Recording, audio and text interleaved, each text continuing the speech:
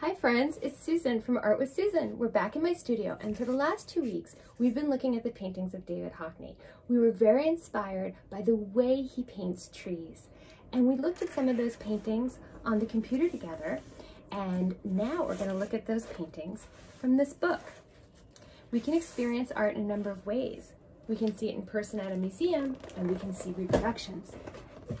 Do you see trees in this painting? What's going on in this painting? Are there many trees?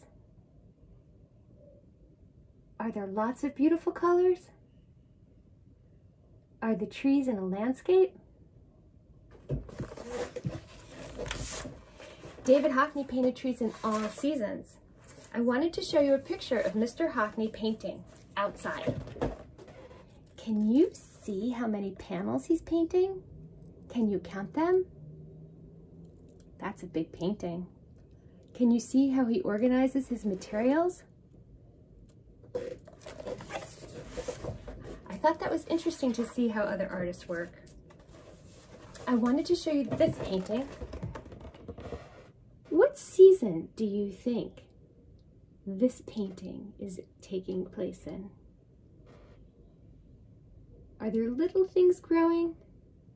Are there a lot of leaves on the trees?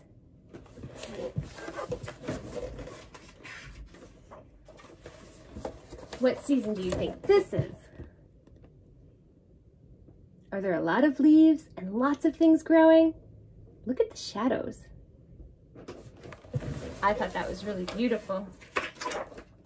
So, we started by working on paintings, as we talked about David Hockney, and we used these materials: paper, crayons, and watercolor. And as we started talking about making our trees, we started with crayons, and we thought about curved lines, and we thought about straight lines.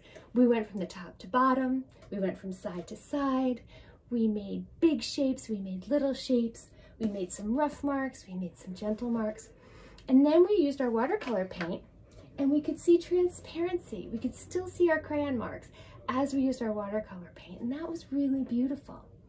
This week, we used paper towel rolls or toilet paper rolls to make inspired trees. So here's one of the trees we made in one of the classes, and you can see we found collage materials with different texture.